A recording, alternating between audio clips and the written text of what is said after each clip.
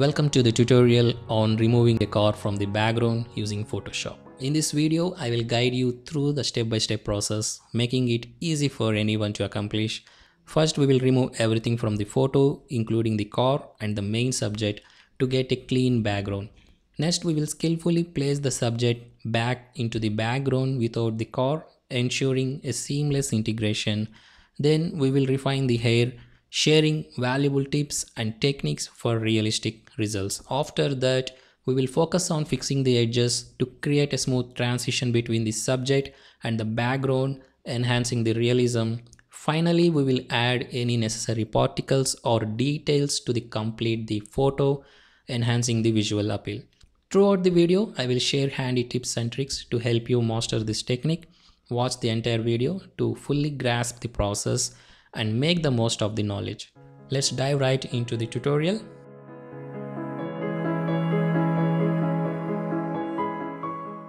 For step 1, we will use the lasso tool to select both the car and the main subject in a way that allows for some overlapping with the surrounding areas. This will help us achieve a better resultant image and ensure seamless blending. To begin, select the lasso tool from the Photoshop toolbar.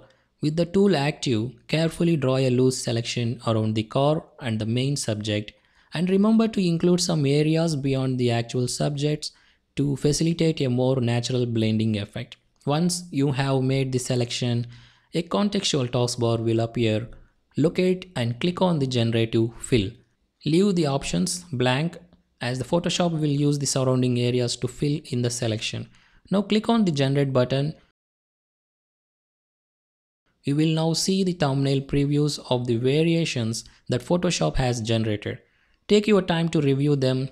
Based on my preferences, I like the second variation. Next, select the layer mask associated with the generative layer and delete it. This will allow the newly generated image to be visible without any masking effect. Finally, rename the generative layer as background for easy identification.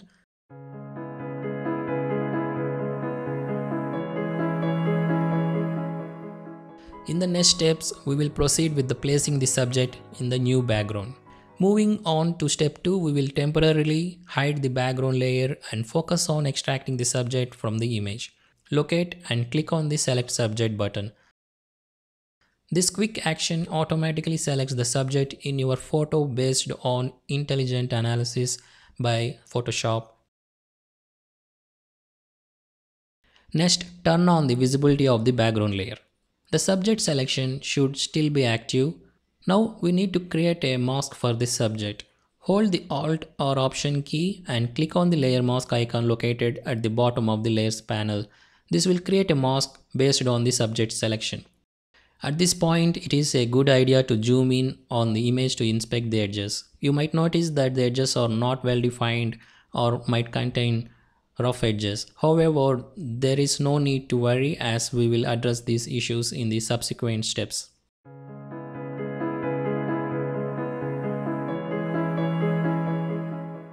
In step 3, we will focus on refining the hair details, which used to be a challenging task in photo editing.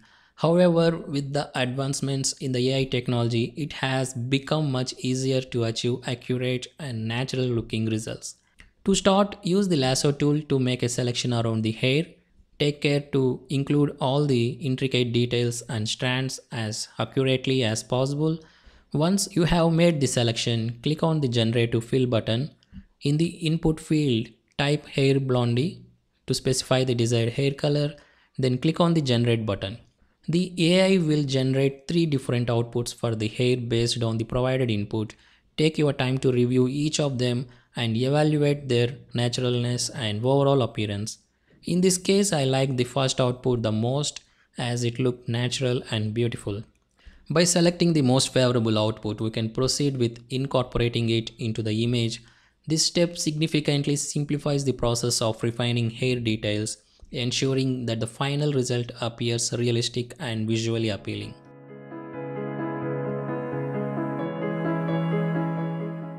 In step 4, we will focus on refining the edges of the composition to achieve clean and smooth results. This technique will help eliminate any jagged or rough edges and give your image a professional and polished appearance. To begin, select the layer mask associated with the background layer.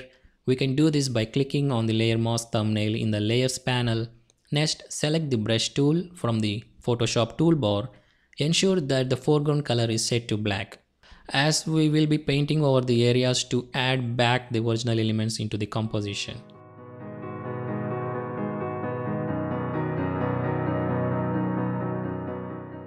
Here is the handy trick to achieve clean edges. Enable the quick mask mode.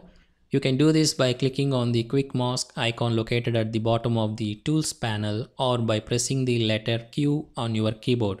Once in quick mask mode, adjust the brush size by pressing the bracket keys to make it appropriate for the edges you are working on. With black color selected as the foreground color, start painting along the edges, precisely covering any jagged or imperfect areas. After you have painted over the edges, click on the quick mask icon again to disable it. Now you will see the selection based on the painted areas. To invert the selection, click on the inverse icon located in the toolbar or press the keyboard shortcut Shift plus Ctrl plus I or Shift plus Command plus I. With the inverted selection active, click on the Generative Fill button, leave the text prompt box blank and then click on Generate. This process will use the surrounding areas to fill in the selected regions, resulting in smooth and refined edges. Similarly, repeat the same process for the other edge. Turn on quick mask mode, paint along the edges with black color selected.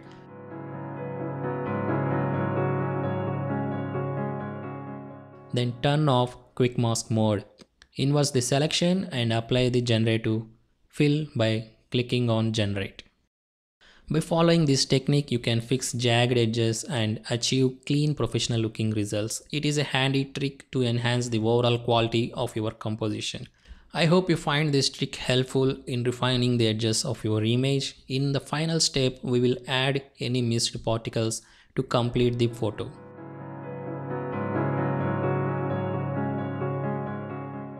In step 5, we will add blue particles to enhance the overall composition.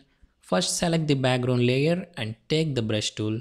Make sure to select the layer mask associated with the background layer. Using the brush, paint over the areas where you want to add the blue particles. This will effectively incorporate them into the photo and create a visually appealing effect. As we paint, you may notice that the original car might also be revealed. We don't want the car to be visible. So switch to using the white color with the brush and paint over those areas to hide the car parts again. However, if you feel that there are fewer bluish particles in the original image compared to what you desire, we can utilize AI to add more particles. To begin, hide all the layers except the original background. With only the background layer visible, take the lasso tool and make a rough selection in the areas where you want to add the particles. Now turn on all the layers. Click on the Generative Fill button and type sky blue particles in the text box.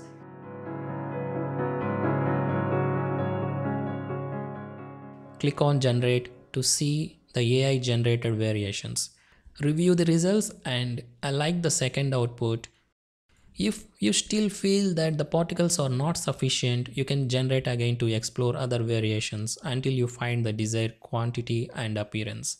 Once you have selected the suitable output incorporating the desired bluish particles, you have successfully completed this step. Congratulations, you have now added blue particles to the photo, enhancing its visual appeal.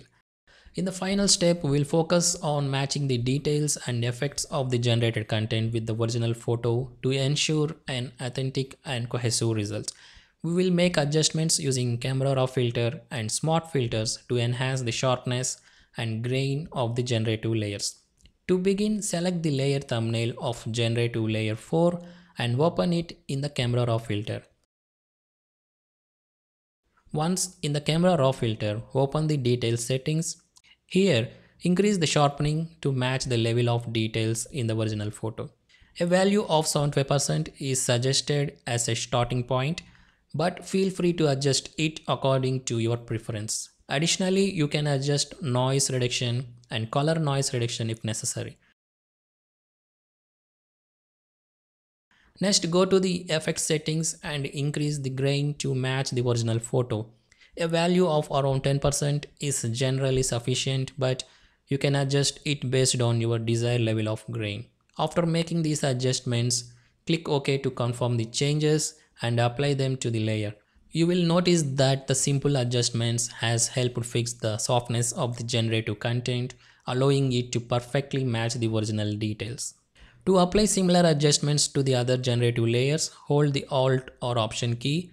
Click and drag the smart filter from generative layer 4 to generative layer 1, generative layer 2, generative layer 3, and the generated background layer. This action duplicates the smart filter settings and makes it non-destructive, allowing you to open each smart filter and customize the settings as per your preference. To keep the layers organized, consider renaming them.